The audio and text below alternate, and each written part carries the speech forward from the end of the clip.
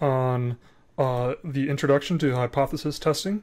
I'm going to have one of these lectures that basically just goes over this sheet and says what you need to be doing each week. So just make sure that you read through this, what you need to be doing as far as reading the Introduction to Business Statistics book. Right here, I'm going to go ahead and click to open it, but this is a new book, and so this book right here tells us essentially, let's see here. This book right here is going to give us access to all the content on hypothesis testing. Notice that Chapter 9 is over the single sample hypothesis testing, Chapter 10 is two samples hypothesis testing, and then Chapter 11 is the chi-squared distribution hypothesis testing. And so we're going to, right now, just going over the introduction to hypothesis testing, which is 9.1, 9.2, and 9.3. Okay, so also read through this entire overview sheet and then watch these YouTube videos.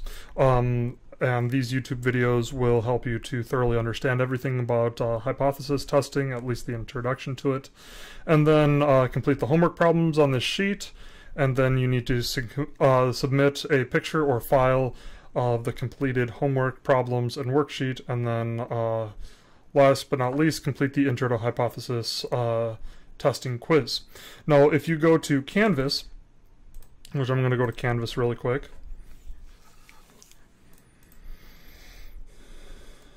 Give me just 1 second. It's going to log me in. I've got Canvas right here. I'm going to go to our Canvas shell, and you will see we are under Unit 4, Hypothesis Testing. And you'll notice week 1, week 1, week 2, week 2, week 2, week 3, and then yeah.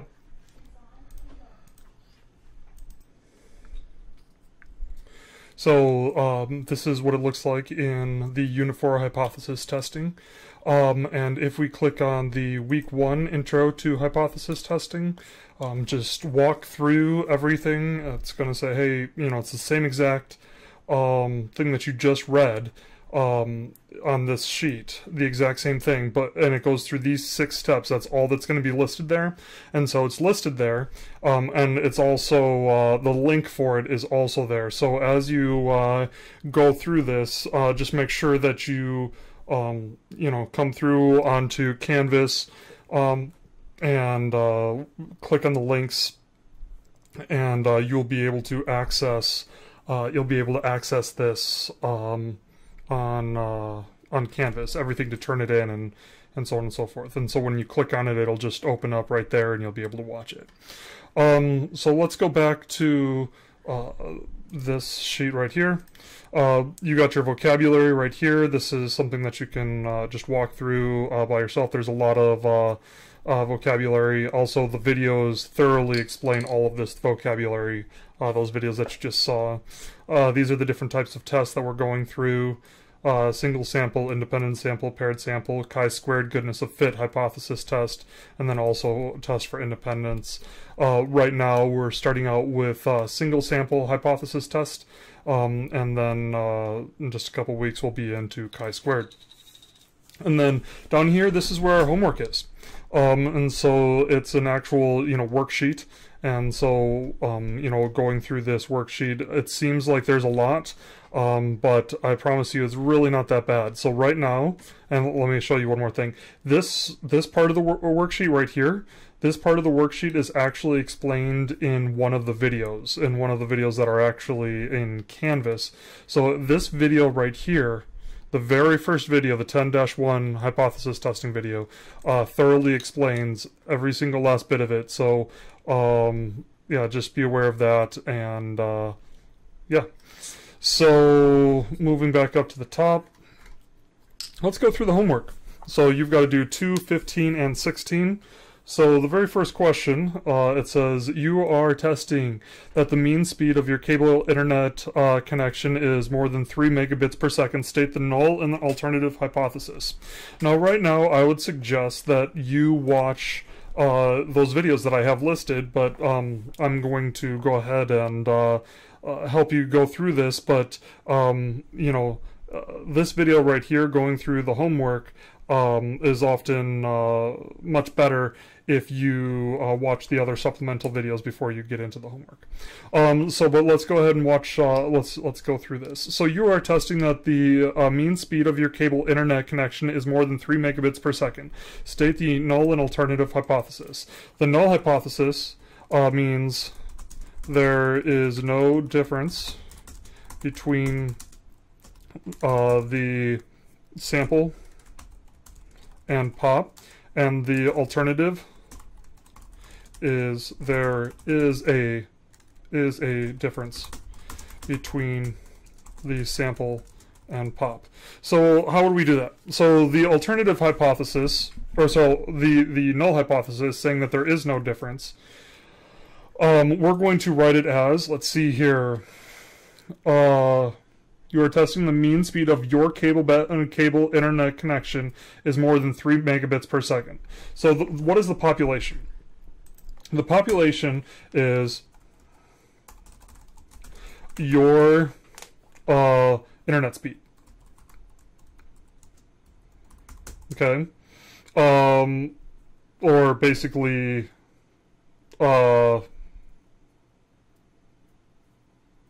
yeah, your internet speed, and so that's the population. It's what's dependent. It's the dependent variable, and what it's dependent on. Population dependent variable is your internet speed. It is dependent on the fact that it is yours. There would be some other instances, like for instance, if I were to compare your internet speed to somebody else's internet speed, you know, it would be dependent on the fact that it's yours compared to somebody else's. But right now we've got one dependent variable, and the independent variable, if you will, is the fact that it is yours. So it's dependent on the fact that it's yours, therefore the independent variable is that is you. Okay, so alternative hypothesis, or sorry, the null hypothesis. The null hypothesis says, and we're going to copy this from right here, Control C. Your internet speed, the population of your internet speed is, and we're testing, we want to see if it's more than 3 megabits per second. So the alternative hypothesis is it less than or equal to 3 megabits per second? Okay, and then the alternative hypothesis, what we actually believe to be true, is that that your internet speed is greater than 3 megabits per second. Okay, so let's write this out in words. Your internet speed is less than or equal to 3 megabits per second. Okay, and then the alternative hypothesis is your internet speed is greater than 3 megabits per second. Okay, and so you'll notice that is the alternative hypothesis is basically saying, hey, we want to know if this is true, so in order to test whether or not it's true, we have to test the opposite of it. And so let's do just a little bit more information here. This right here, the next question that I'm going to ask is this an upper tail or lower tail test?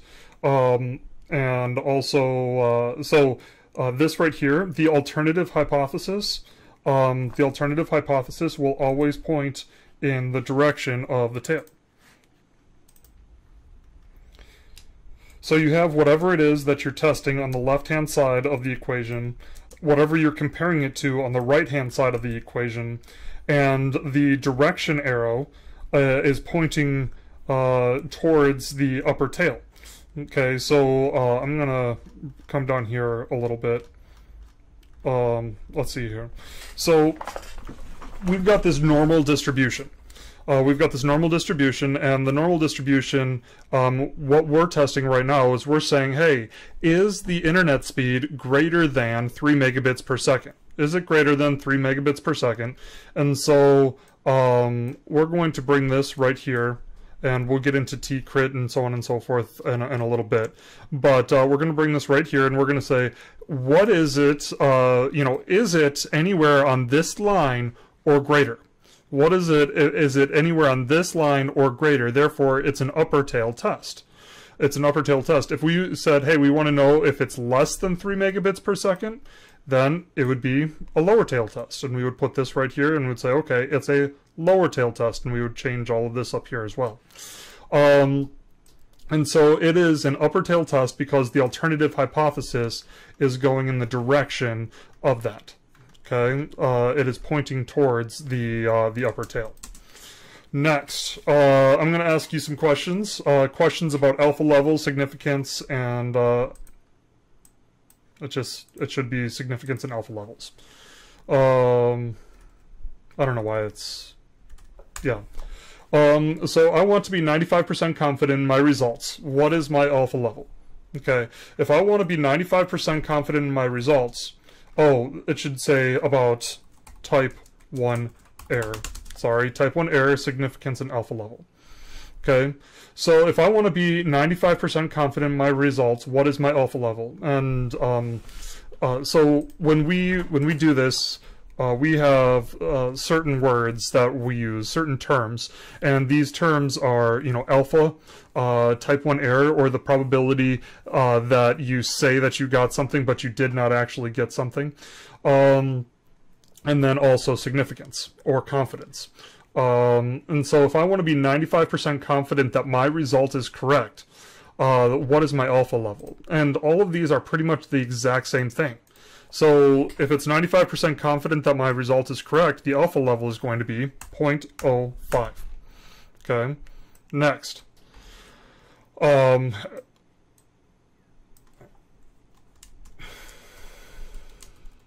Control underline, there we go.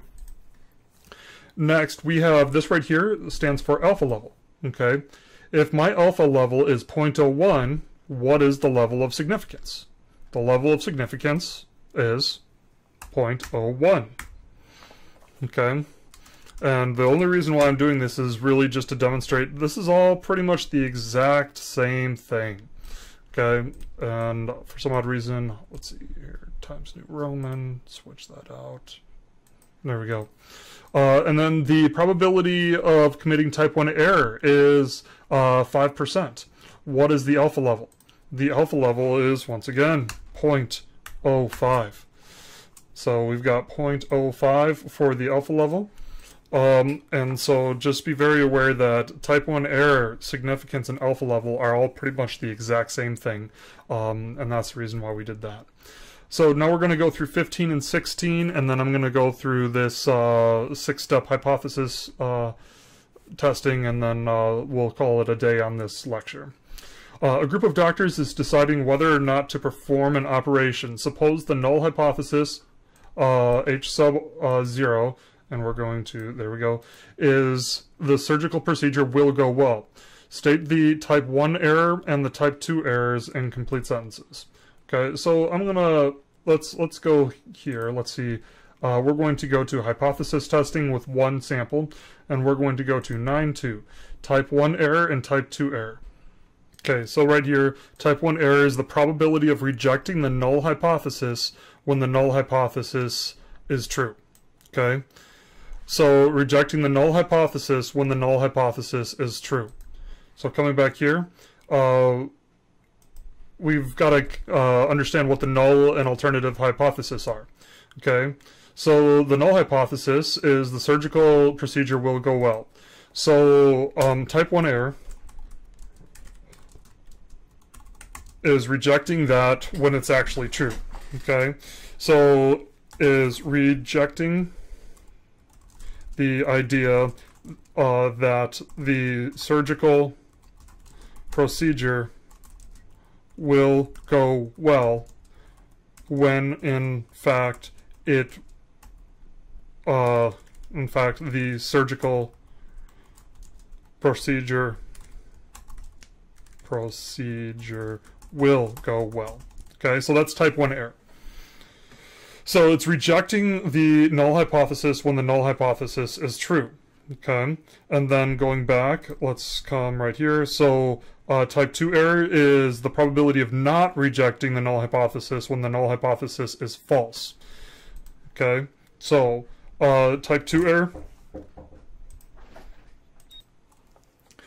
Okay, so type 2 error is the probability of not rejecting the null hypothesis when the null hypothesis is false. So in other words, type 2 error is not rejecting the idea that the surgery will go well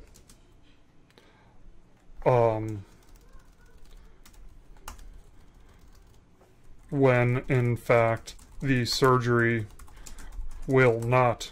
So more practically speaking, type 2 error is saying we think that the surgery is going to go okay, but it's actually not going to go okay.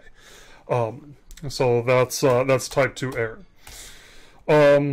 So let's bring that just one step further. A group of doctors is deciding whether or not to perform an operation. Same thing. Suppose the null hypothesis is that the surgical procedure will go well. Which is the error with the greater consequence, type 1 or type 2 error? So let's take a look at these. Type 1 error is rejecting the idea that the surgical procedure will go well when in fact it will go well. So what's the consequence here? Consequence is, well, they run the surgical procedure.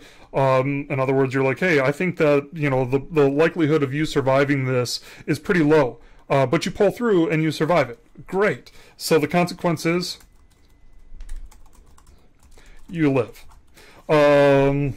Then looking at this, you go into a surgery and you're like, hey, there's really not much risk in this. There's like a 5% chance that something's going to go wrong.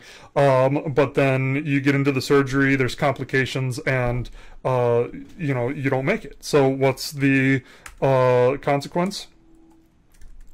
The consequence is that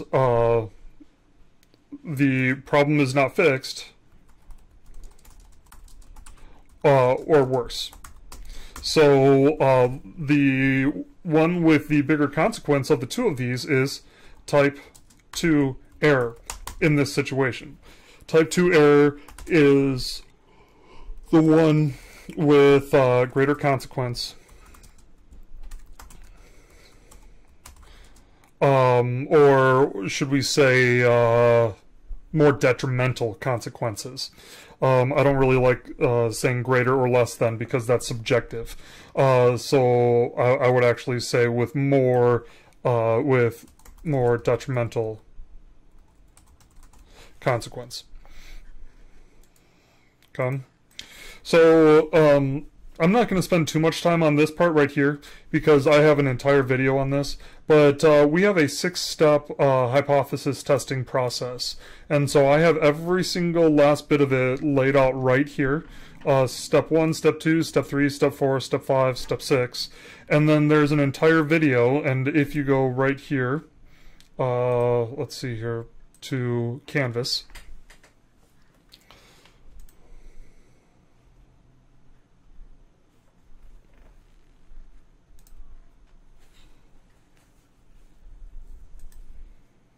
Oops. Yep.